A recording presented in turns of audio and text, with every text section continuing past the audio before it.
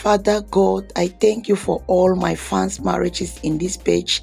I bless your name for even though it seems like things are not working well for them. Father God, I have confidence that you are perfecting everything behind the scene for them.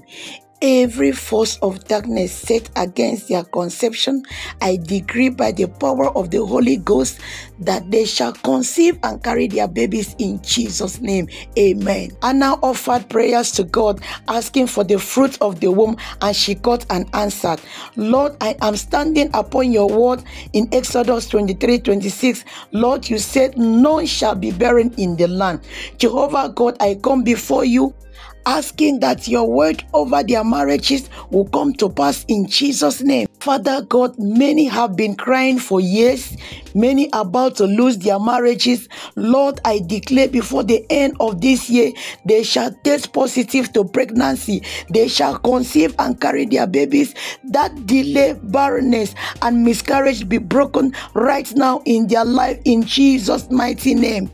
For their shame, for their delay, Father God, I declare double portion. Carry your twins, carry your triplets in Jesus' mighty name.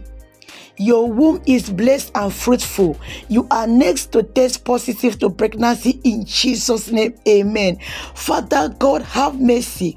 Correct any disorder in their body, low sperm count, issue in the ovaries, fallopian tubes, womb, etc. I pray for healing from the past miscarriages and disorders stopping you from getting pregnant. Psalm 113 verse 9, he settled the childless woman in her home as a happy mother of children. That same God who settled Anna and Sarah will settle every one of you in this page, trusting God for the fruit of the womb in Jesus' mighty name. Amen.